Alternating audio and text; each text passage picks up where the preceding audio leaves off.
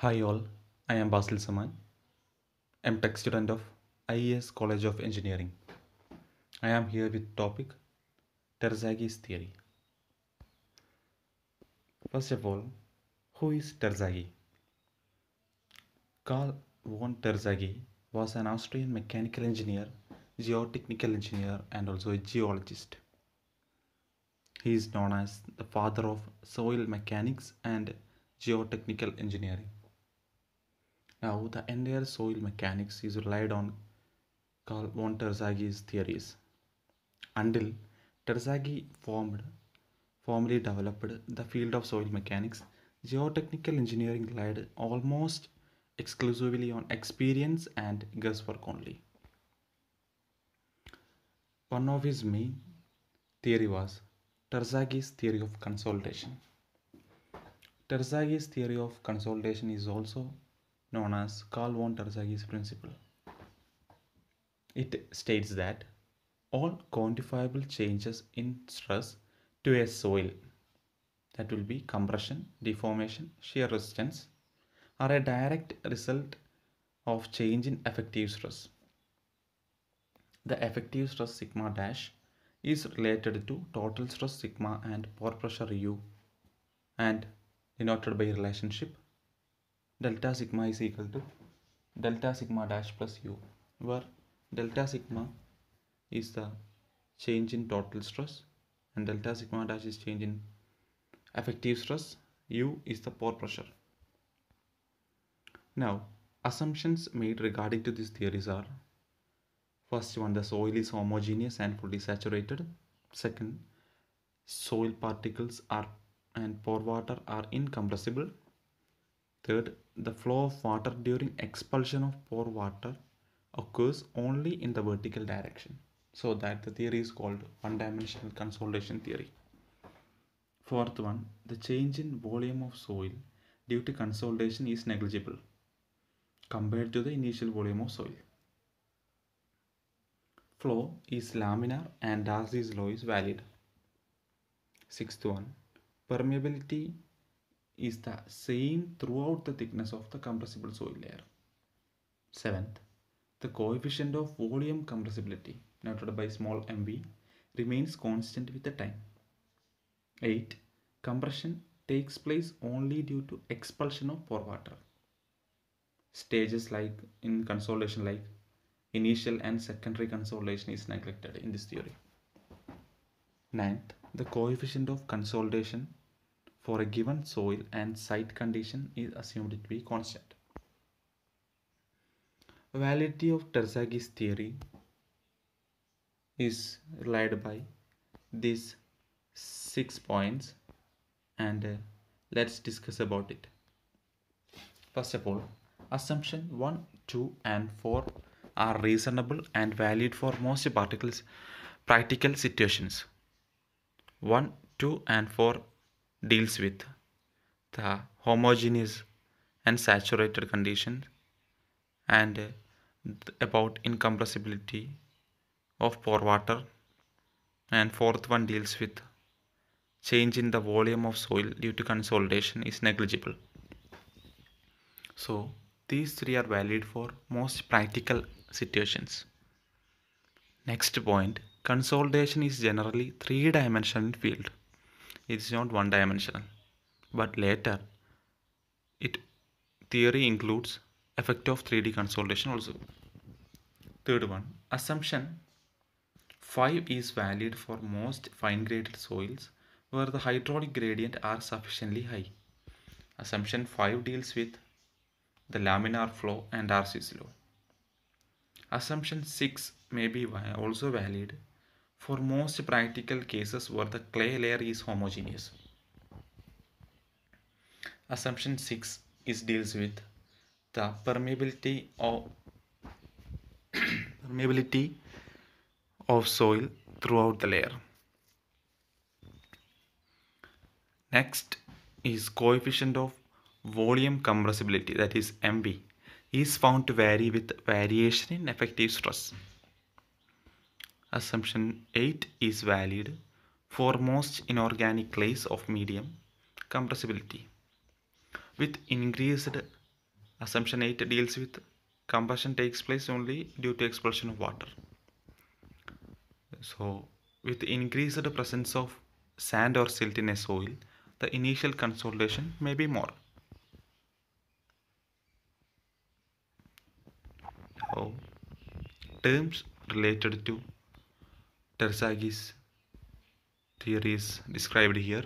First one, degree of consolidation. Degree of consolidation, also known as consolidation ratio. And consolidation ratio is denoted by the progress of consolidation at any time given to the location Z in the compressible layer. So it will be the depth. And denoted by U, the equation rho by rho into 100. Next one is time factor. Time factor is denoted by capital T.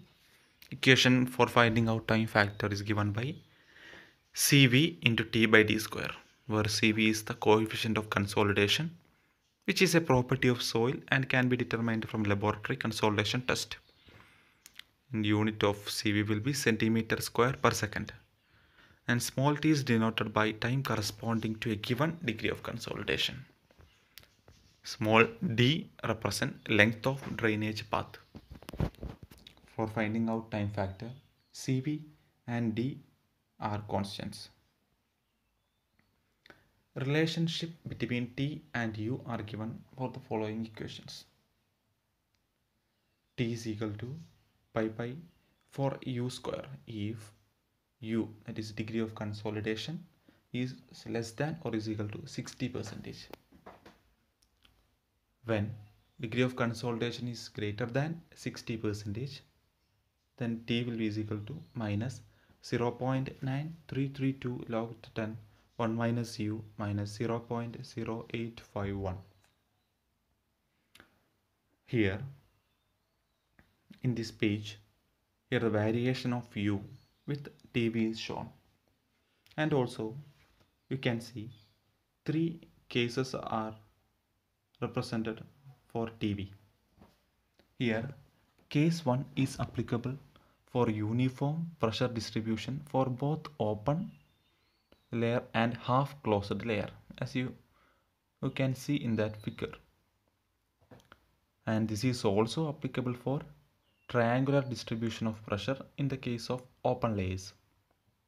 And case 2 is applicable for triangular distribution of pressure for half closed layer with the maximum pressure near the drainage face, as you can see in the figure shown at the top of the column. And in case 3 is applicable for triangular distribution of pressure for half closed layer but with zero pressure near in the drainage face. In case 2 it is maximum pressure in the drainage face, and in case 3 it is zero in the near the pressure face, near the drainage face, sorry. Now here a graph is shown with UTV curve, and 3 curves are shown related to that column shown the table before. Limitations of Terzaghi's theory. First one, the value of coefficient of consolidation has been assumed to be constant in this theory, but in actual condition it will be not constant. Second, the drainage path distance d cannot be measured accurately in the field. And third one, the thickness of the deposit is generally variable, and an average value has to be estimated for finding out the parameters. And next, the equation is based on the assumption that consolidation is one-dimensional. In the field, actually, we know the consolidation will be three-dimensional. Initial consolidation and secondary consolidation have been neglected, but sometimes these forms an important part of the total consolidations in the field. The actual practice, the pressure distribution may be far from linear or uniform. Now here we come up with determination of coefficient of consolidation. How we can determine the constant for finding out the time factor and other parameters. Coefficient of consolidation can be found out by using laboratory consolidation test. Each time you put a load increment on the sample, you monitor the change in height of the sample over time. The similarity between theoretical curve and curve obtained by laboratory result are used for determination of CV. The major methods used for finding out the CVs are square root of time fitting method and logarithmic of time fitting method. The methods are mainly known as fitting methods.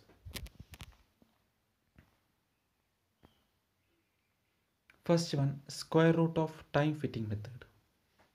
It's proposed by Taylor in 1948 and the steps are described below. First, we should plot dial reading and the corresponding square root of time according to the laboratory values obtained.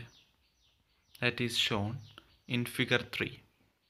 Here you can see that thick black line is shown by the curve by practical evaluation of consolidation test. And now draw a tangent dq to the early portion of the plot. Here tangent, you can see the tangent dq, d lies on the y-axis and dq eq is drawn tangent to that curve obtained by the test. Here and next step we know equation, that is R is equal to 1.15 OQ. Like that, the distance on the x-axis can be found out by using equation OR is equal to 1.15 OQ. This equation is came up with point that the theoretical curve U versus root TV will be straight line up to 60% of consolidation, and the abscissa of curve at 90% of consolidation is 1.15 times the abscissa of an extension of the straight line that can be shown in the theoretical curve. So by using this equation, the point OR is determined. From R you can draw a line to the point D on the y-axis.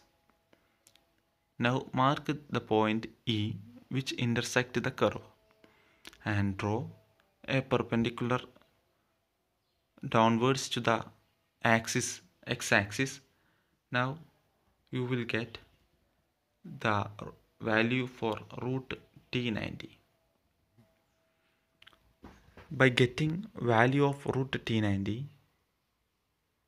and value of T for U at 90%, you can find out the value of coefficient of consolidation at this point by using equation T d square by T.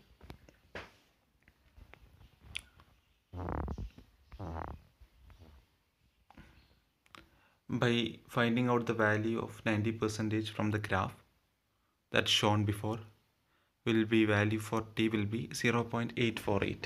So finally equation for CV will be 0.848 h square h or d square by T90. Now moving on to next method, that is logarithmic of time fitting method. In this method, also known as Casagrande is logarithmic of time fitting method. Here also the dial readings and settlement are taken from laboratory and the graph is plotted, and it is shown in figure 4. In figure 4, the distance the z is marked related to a value t1 and t2, where 2 points are selected such that t1 will be is equal t2 will be is equal to 4 t1. On the x-axis it is noted and related to that curve, intersect are drawn to that curve. So when t2 is equal to 4 t1, the distance on the y-axis corresponding to these times are taken as z, and the correct depth z is taken beyond t1 level, and you will get the value of u. You will get a line related to dial gauge reading at 0 degree of consolidation, where u will be 0. And now select or draw two tangents at the curvy portion below the curve, and when two tangents drawn are intersect at a point, this point will give the value of r100 on the y-axis. So a middle point is to find out on r0 and r100. That will give t50 relating to that r50. So by getting the value of t50 and t at 50 percentage of consolidation, degree of consolidation, t can be found out, and by using equation cv is equal to td square by t, we can find out cv. Now problems related to theory of consolidation is discussed below. The first problem: a 3-meter thick clay layer beneath a building is overlaid by a permeable stratum and is underlain by a impervious rock. The coefficient of consolidation of the clay was found to be 0.025 centimeter square per minute. The final expected settlement for the layer is 8 centimeter. First question: A. How much time will it take for 80% of the total settlement to take place? B. Determine the time corresponding required for a settlement of 2.5 centimeter to occur. Third, compute the settlement that will occur in 1 year. Now we can move on to solution. The given data are d is equal to 300 centimeter depth and coefficient of consolidation 0.025. First question is A. How much time will it take for 80% of the total settlement? So we use equation cv is equal to td square by t, and cv is given, t is to be found out, and here t is found out by figure 2 using that graph shown before. From that graph we will get value of capital T 0.567. Here we have to find small t. So by direct substitution you will get the answer t is equal to 3.883 years. Second, to find out the settlement when settlement is 2.5 centimeter, the time required for the settlement 2.5 centimeter is to be found out. Here the degree of consolidation are determined by 2.5 by total settlement, that is equal to 2.5 by rho f into 100. By using that equation we will get u is equal to 31.25. From table t should be found out using that u value, and capital T is found out by using equation that's found out earlier. Here, using this t is equal to 3.6 into 10 raised to t, direct substitution of here t value 0.078, we will get small t is equal to 195 days. Next question was to find out the settlement occur in 1 year. Converting 1 year into days and equalizing it to the equation for t that found out earlier, we will get the value of capital T, that will be 0.146, and from the table that's shown in figure 2 we can obtain the value of u by using the value of t, and the settlement can be found by multiplying the total settlement. This will be equal to 3.432 meters. Next, moving on to next question regarding this topic. An area is underlined by a stratum of clay layer 6 meter thick. The layer is doubly drained and has a coefficient of consolidation CV 0.3 meter square per month. First question, how long will it take for surcharge load to cause a settlement of 40 centimeter if the same load caused the final settlement of 60 centimeter? Second, if the sand drains at S will be spacing 3 meter and omega equal 0.30 are used, determine the time required for 90% consolidation. I'll take CV is equal to 2 meter square per month and assume the triangular layout of drain and neglect vertical consolidation in this case. Now moving on to solution of this problem. Given where data for first problem is CV is 0.3 meter square per month. Degree of consolidation U rho by rho f into 100. With substituting values we will get U is equal to 66.67%, and from graph that relating to from table that relating to U and TV we will get value of T as 0.364 by using common equation for coefficient of consolidation Td square by T, where small t will be 0.364 into 3 into 3 into by 0.30. Here small t can be found out, that will be equal to 10.92 months. Now moving on to the next problem. The R is the R value for triangular drain can be found out by using equation 0.525 into S spacing. We have studied this equation earlier, and by substituting values we will get R value 1.575 meter, and substituting R and omega in equation for n we will get the value of n is equal to 5.25. From figure 5 that is shown here, UR is equal to 90% and n is equal to 5.25.